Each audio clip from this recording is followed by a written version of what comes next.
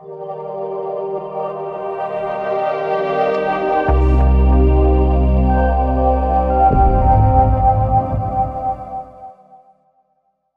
everyone, welcome back to another Space Engineers script tutorial. Now, have a few requests for making numbers that sort of increment and decrement with whatever no sentence you have. So in this here tutorial, what I've done is I've made a combination lock that opens up a safe door. So let me just give you a quick tutorial on how this here works. So the code for opening the door is 2143. So we're just going to see as we press those buttons, it increments. And 1, 2, 3. So that there resets back to 0000, our door opens and we can go into our safe. And I'm going to quickly show how that works. Okay, so first things first, if you're going to build this here, you need to have your airtight doors in, like say a group, and then put that group into a timer block and set it to open, so whenever you the timer block is triggered, it opens those group of doors. Second thing you will need is an LCD screen. Now you don't need anything this big, this is only for a tutorial, but make sure you call it something like LCD door lock as it's shown there. Then you need a program block. Now the program block doesn't need to be anything specific called, just have whatever you want, but in here I've just called a program block door lock. And then what you need is your timer block, and your timer block is called timer underscore door lock underscore start, and that's just telling it to start the process. Then you'll need a button panel, and your button panel just needs to be set up with certain actions, and it is just running arguments to that program block. So I'll give you a quick tutorial on how that's done. So you right click, click run, and we are going to pass the command button panel door lock 1 into this. And then this is button, that's BPDL2, BPDL3, BPDL4. And whenever we hit enter, there we go, see the way it goes up to 1, that goes to 1, that goes, and this here. And if we go cycle it all the way up to 9, so we go 9, it goes back to 0, and I'll show you how that works here now. So you will go into your program block, and you will need this here. 68, 69 lines of code, but there's quite a lot of spaces in between just to help break it up, it's easier to read. But I'll go through it in depth here and now. So what you'll have is a user set combination, and as you can see here we have the code, so we have 2143, that is the code to open up the door.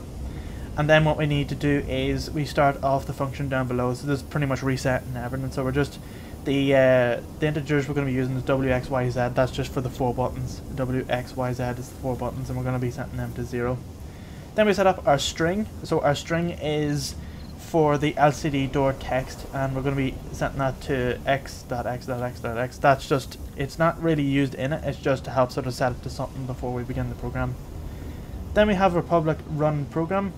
So this one here is just pretty much to run a loop every 10 game ticks, something like that. It'll run. I've done a previous tutorial on how that all works, but that's pretty much what it does. It runs 10 times a second. And then we get into the public main void, which is pretty much what everything does in here. So what we have to do is we have to look out for the argument that gets passed into the program block. And as you see there, we have BPDL1, so those are your buttons. When those buttons are pressed, it's going to pass this here into the program block. And these cases pretty much are listening out for that button press. So what you're doing is you have button press DL1, and you're setting the first combination to ++, so it goes from 0 up to 1, so that's whenever it runs this bit here. So when you press that button, it's going to add on 1 to that first combination. And we can actually set it to negative like this here, do check code, and it'll actually go backwards, so it will. So if we press this way, so now it goes -1, -2, -3. Now we don't want to do that, we just want it to go up the way, so I'll go in here and change that back. So that's ++. So that's ++, and that's pretty much repeated the same way for the button 2, button 3, and button 4, where it's just X, Y, and Z is adding on. So X is the first block of number, W is the first one, X is the second one, Y is, you could rename it, you could say call it, like say combination 1, combination 2, combination 3, whatever you want, just as long as it's repeated within the whole block of code. And then what you have to do is you have to tell it to run a program down below, which is pretty much this here. So public main run void. So this is going to run the, it's just going to check to see if the number is exceeding say 9, and it's going to check to see if your code is correct. So it just runs this bit down here, and if it doesn't, it'll sort of go back up and run this here again. So all that there just runs through your 4 buttons, and then what it does is it tells to run this here bit down below. So this is where things get a bit confusing, but you will notice a few wee things here popping up that look the same. So what we're doing here now is we are looking for the timer block that is called door lock start. So that's our timer block over here to the right, over here on this side. And pretty much what we're doing is we're telling the game to look for that block and assign it to a name called timer block door lock underscore start. So that's all it's doing. It's looking for that block name and it's assigning it to this. Then this one under here is looking for the text panel, and we're calling the text panel LCD door lock LCD door lock, and we're looking for that in the game. So as you've seen earlier on, it was called LCD door lock, and we're just looking for that in the game and assigning it to this. Then we have our if statements. Now this is where you'll probably recognize where if it exceeds 9, it'll reset it back to 0, because in combinations you can't have any more than 10, which is from 0 to 9. You can't have any more than 10. If you wanted to, you could go up all the way to 20, but just make sure you specify that if it's over, say 9, reset it back to 0. So if you wanted 20, say like 19, look for 19, and whenever you hit 20, it resets back to 0. It's whatever you think, but for combination locks, they're typically from 0 up to 9. And we're just doing that at the same time, just waiting to see if any of them exceed 9, and reset them back to 0. And then we come to this main bit here. So this block of code here is looking for your combination.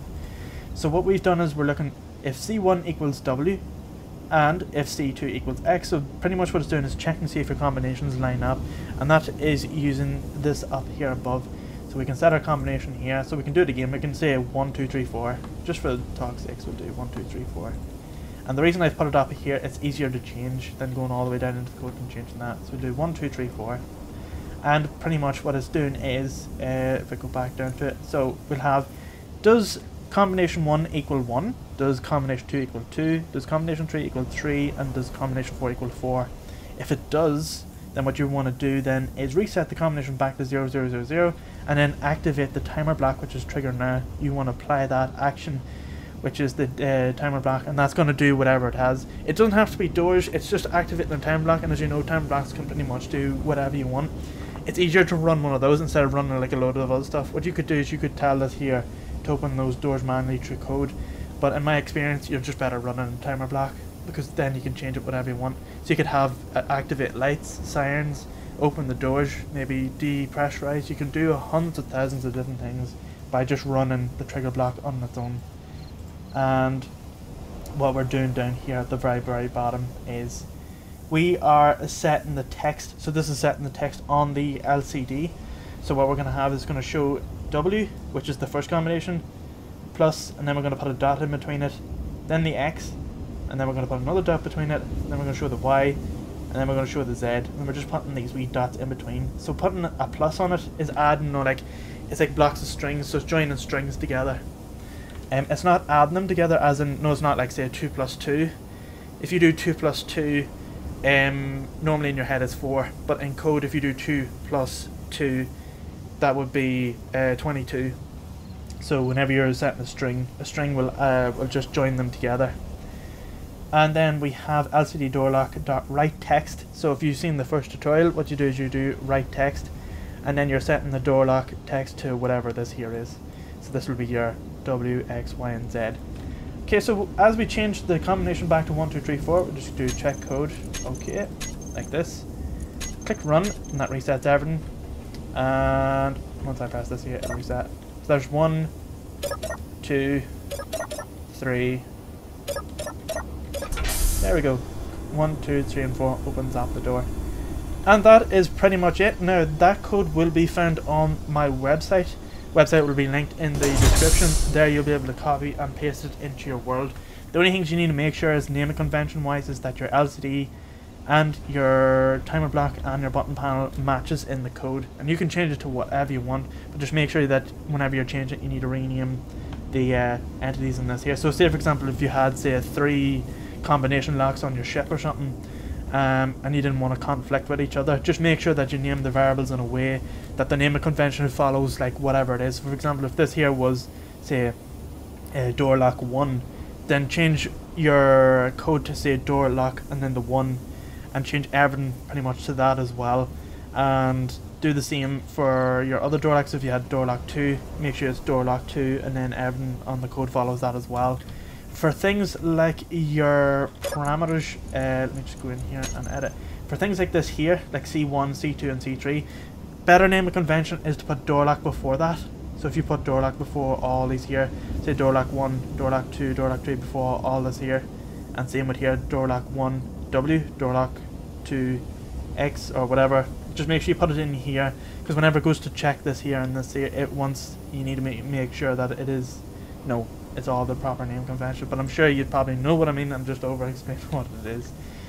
But that is pretty much it. So as you know, scripts, if you do follow the Discord channel, scripts are going to be making a comeback. Over here behind us is the next video. Just a bit of a teaser. This one here checks to see if the room is airlocked. If it doesn't, it sounds a siren, and that's pretty much what that does. It's very, very basic, but I will show that in the next video. But that is pretty much for this here script tutorial. If you have any comments, any suggestions, do drop them down in the comments below, or visit Discord channel as linked in the description. Discord channel has a separate channel for script suggestions, so if you have anything that you want done, just put it in there and I'll try and see if I can replicate it and then do it on YouTube. If you're enjoying the content, do consider subscribing and dropping us a like if you like, but you see it does help show what people are interested in the most, and I'll try and focus on those areas a bit more in the future. But seeing as this here is a big demand, I'm just going to keep doing these here until we run out of ideas. But to be honest, with scripts and program blocks and timer blocks, it's just the possibilities are pretty much endless, and that is pretty much it. So thanks again for watching. See you in the next one. I would like to give a massive shout out to the channel donators. You help make these videos possible.